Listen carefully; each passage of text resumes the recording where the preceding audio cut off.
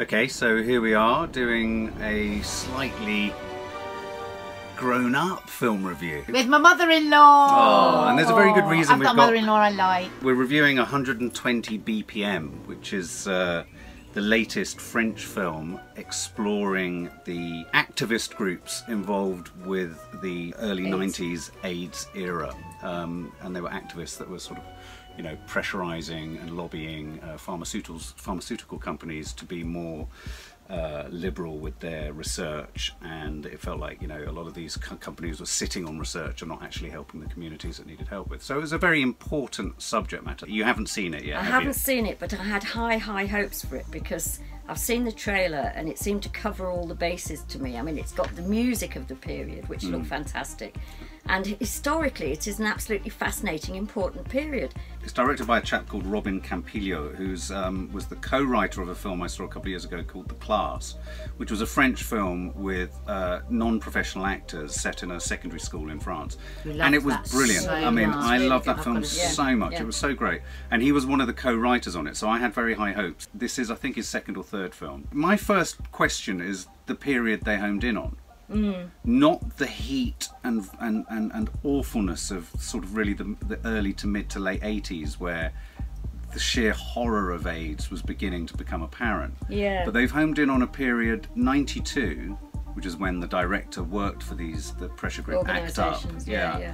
They've homed in on 92. I couldn't work out why. The French time structure was always different to actually us in America. Was it? Yeah, because the French were the first to call it AIDS. That's right. In their language, Yeah, maybe yes. you're saying. And they were the that. first people to sort of scientifically prove that it didn't come from, I mean, there were all sorts of theories going around that it came from monkeys. I mean, I can't tell you I the remember theories that that. were going around. Yeah. Now that's interesting you say all of that, because I didn't learn that from this film. No. I didn't know No. that from this film, and I only know that now from you telling me that. And when I think back to the first time I ever heard of AIDS, I was actually in Heaven, you know, the club Heaven. Yeah. And I was sitting with a group of people, and this actually, he wasn't that dissimilar to the central character in this who has AIDS. And he came over and he'd been dancing and everything. He started to manically tell me, I think he might have been a little bit off his head actually, manically tell me about this thing that he had. And it was this thing called AIDS. It was the first time I'd ever heard it. Yeah. He had this disease and it was going to kill him, and he got it from and it was going to kill so many people.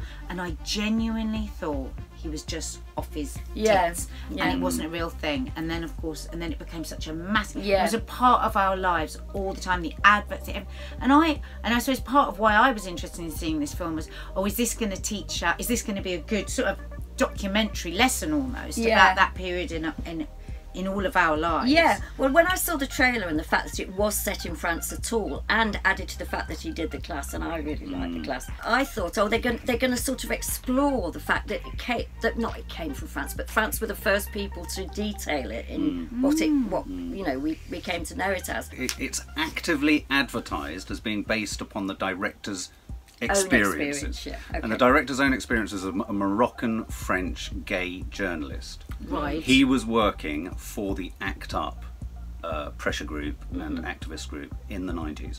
So it was his character isn't in the film. And exactly. So yeah, his character's not in the film. I personally, I felt going into this, I thought these were my hopes. I thought, okay, it's a very specific, rarefied part of the AIDS story. So we're homing in on not just the French bit, but granted, as I hear the historical importance of that, but we're homing in on 92, so post the intense kind of, and then we're homing in on the pharmaceuticals companies in France. But only one. But only one. What I was left with was this pharmaceutical company weren't doing something that would have really helped everybody.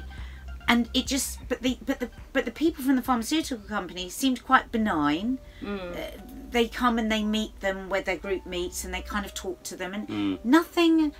I didn't really ever get to the punchline. Did it talk about ACT UP as an organisation? A bit at the beginning, you got a kind of a soliloquy, didn't you? But also them going in and interrupt. I mean, the whole point with ACT UP was agitating. My problem with it, the film starts with a very dry. You have this one scene that you keep returning to, which is a lecture hall where all of the varying voices of the ACT UP pressure group are vying for attention. I thought there was a really interesting film to be made about the very different beliefs of different strategies that different activists felt they could have pursued. I thought that was a rich thought, but it never really explored it other than in this very sort of it felt like a student film where they were all in a lecture hall and they'd kind of say one thing and then someone else would say something, and then intercut with that was one of their activist moments where they were chaining a guy to a pole, throwing fake blood at them.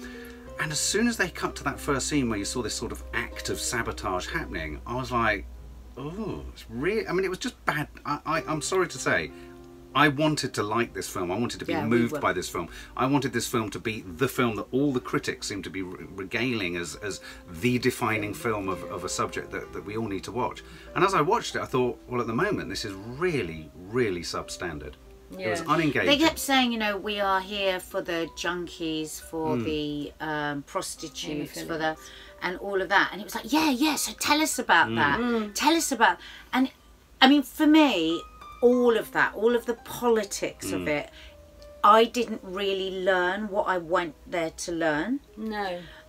But what I did get from the film was the love story. You got that. And I loved watching these two men falling in love. I thought the performances were fabulous.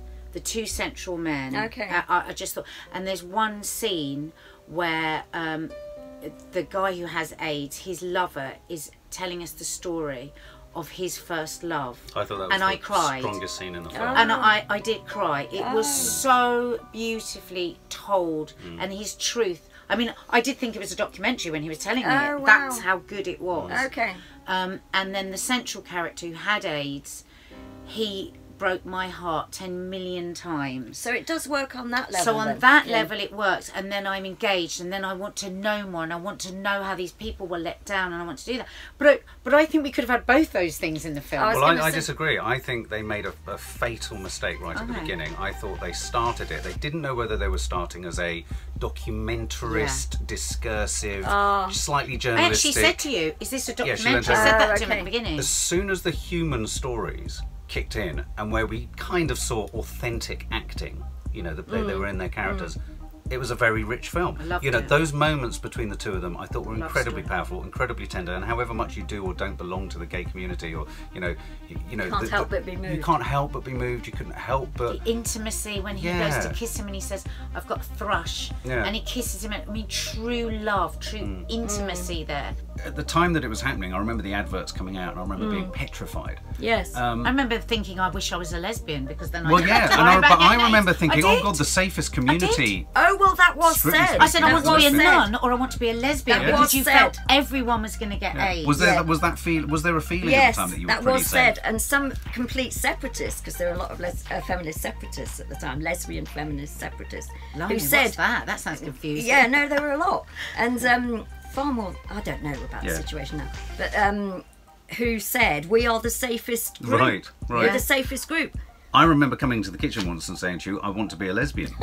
I mean, I genuinely thought, oh my God, doesn't want to miss out on anything. Well, no, but it was the hypochondria. Yeah. My grievance with the film is that there is a really great film to be made about, I'd have thought, I don't know the details, about the way in which pharmaceuticals companies have obstructed, delayed, postponed, been prejudiced in the way, and been manipulative with the truth. And I went to this film thinking, brilliant, I'm going to be equipped with all this I didn't know stuff about what I have a hunch about, that you know, that they would do tests, they wouldn't release the figures, it wouldn't be economically viable, it wouldn't be morally correct. But Mark, what was that? When we kept going back to that in the film, what were the figures they wanted? That's what I didn't understand. Well, they were withholding the results of a trial that were having positive results.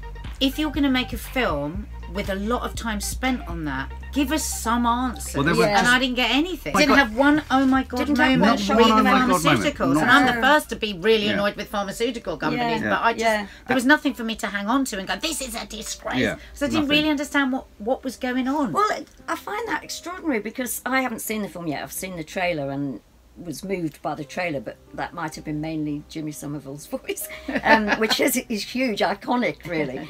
You can't hold a film to task for not trying to do everything, but you can hold a film to task that's being lauded as doing something when it's actually doing nothing. Exactly. Yeah. This film, I would hazard to say, and I hope I'm right, that people who will watch this film from the LGBT community will watch it and go, yes, this is an important film that needs to be made. And there is an important film that needs to be made about this, but this isn't it. Yeah. This is not that film. And I think all the critics are too afraid to actually say, actually, as a film, it's a bit substandard. I mean, the human interest story is this film at its strongest, I think. You know, the love affair, the relationship. But even that wasn't entirely successful because this really quite dry, boring, unengaging activism kept interrupting it. I know. He attempts to give us the club scene at the time, and that fell so flat, didn't it, Mark? Well, there were about 5 times he tried to create a rhythm where you'd have activism, relationship, clubbing, sex, activism, relationship, and so you was trying to create a rhythm. And whenever we came to the club scenes, having danced my arses off in gay clubs, there was no atmosphere. There was no intensity. There was none of that. There was no raw, incredible. No, absolutely not at all. The music was sort of at arm's length. Shot in close up, which made you feel like he was just in a corner of a room. Yeah, it felt like you never got that anthem feeling. You could have achieved that just with the Jimmy Somerville music. Well, because the Jimmy Somerville, for me, the Jimmy Somerville Bronski Beat track, Runaway, was his missed opportunity. At that point, I get goosebumps just thinking of the tune. I do. And they cut to a shot that's very impressive of all of these lights. I think we're on one of the roads in France or Paris somewhere. The music starts, and as the music starts to build, I'm thinking, hang on a minute.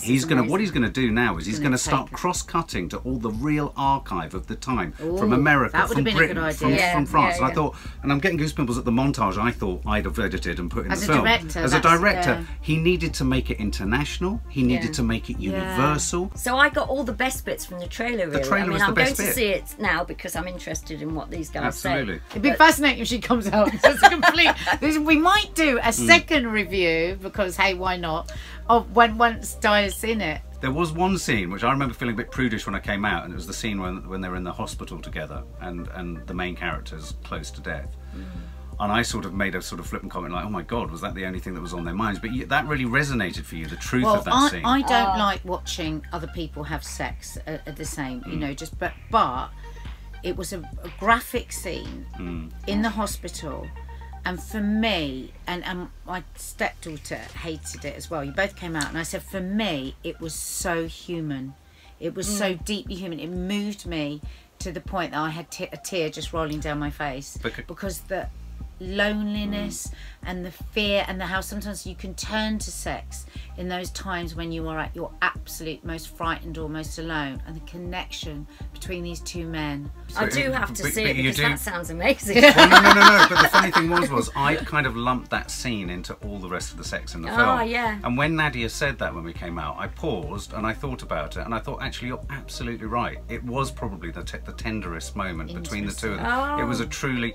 And now, when I was in the intensity of that lead actor, the lead guy who's on the poster, he's on the poster. Yeah, I forget his name. Doesn't he? I mean, he was remarkable. His energy, his. And I feel a bit in love with him. Yeah, I should think everybody would do. In the trailer, he says that line: "You either live or you die," and that's a great line. Yeah, it's a great line. Yeah. He's got some really good lines. I mean, when he's asking what he does, and he says, "I'm POV." They call it POV. And I'm always interested in the way in which pressure groups and activisms fracture off. Having witnessed the lesbian feminist movements and then all the subcategories in there, I was interested. There's a moment in it where they're fly posting under a bridge in Paris, and it reminded me of fly posting as a kid when we used to do the feminist meetings. and these rent boys come over to them at one point and say, don't put these up because this puts our clients off, basically. Oh, yes. And I thought, well, there's a really interesting thing. I would have much preferred a film which really looked at the layered differences. And there was a moment referred to it where they said, gay pride won't want us to be at the front going on just about AIDS. And that really did make me think, I wanted a bit more of that. I wanted a lot more of that. That reminds me of that did happen. That happened here. I can remember that actually happening on gay pride groups here, where it must have come back to us by then, where people said, the people that organised it said, we don't want them at the front. We don't want them at the front. See, that interested me. Yeah. Because people will think it's just what we are. Yeah, we're not just AIDS. That's all we are. See, I thought that schism just wasn't explored, and for me, that's the film I thought I was going to see. There is a film though to be made about the drug influence, the drug company influence, because it was huge, and it was huge in France. Yeah. So I don't know that's what he was trying to do, but for me, I didn't get the drug company story well enough. That's where he's failed. I got a love story that moved me. I was shown intimacy in a different way that I loved, but oh my god, those long, boring, activist chat scenes. Maybe you thought people would go killed it dead. Back and look at the history of something. But it was an interesting history. No, it wasn't. I mean, that's not being disrespectful. The way it was presented. If there is an interesting film to be made, and that wasn't it. The critics think this is the film, and that's what annoys me. Is you're going to read lots of reviews that say this is a 5-star piece of genius. Yeah, it just isn't. No. It just so isn't. if you go and see it, don't be intimidated and think I've got to say this is 5-star. It is flawed. There's one shot as a filmmaker where it came out of a clubbing dancing scene, and it started to focus on the particles of dust in the club. And those particles of dust just they suddenly became molecules, and then became a cell. Wow. And then the cell just sat there. That's fantastic. Now, that 30-second shot outshone the rest of the film. But then it went into the virus. Yeah, that's what I mean. Yeah. And when we saw the virus. It was like that was made and conceived by an entirely different filmmaker. But you know what it said to me? It was almost like out of sex, a beautiful thing, sex. That's quite clever. And then it went from the beauty, and then it went into this virus, and just it was very powerful. I'd forgotten about it because of all the boring stuff. But within 144 minutes of film, 30 seconds of that doesn't help. So you can't give us a score out of 10 because you haven't seen it. I don't know what to say. Oh yeah, that'll be interesting. Because there were some very deep moments for me. Yeah, and you've spoken about them. I was touched. I cried. I don't often cry in the cinema. No. I was moved. Can I give 2 different scores? What I'm going to do is I'm going to say for the score I'm going to give for supposedly giving us the story of the pharmaceuticals and the politics, I'm going to give a 1. For the story, the love story, for the performances, for the intimacy that I was shown, for being touched in my heart, I'm going to give it 7.5. So half the film gets a 1, and half the film gets a 7.5. That's very okay. In its own terms, for the kind of film that I think they were setting out to make, it's a 1. I thought it was an unmitigated disaster. Okay. And that isn't an anti the message or anti the subject. As a Anyone filmmaker, there is a film to be made. This isn't it, and we're all clinging to it like a life raft because it's the only one that's been made at the moment. Yeah. For the performances and the truth of the 2 lead characters' relationship and love, it was eye-opening, moving. It made me rethink so many of the friendships I've had with gay friends over the years. Yeah. And it made me think about you, and I found it deeply moving. So for their relationship, I would give it 8. Wow. Well, I was going to give it 8 for their relationship. But interestingly, for that one shot will probably stay with me for the rest of my life. Shot. That one shot. Magical dust moving into the virus. Yeah. They lost their way. Yeah. They were too deep into what they knew, and they didn't show it to us.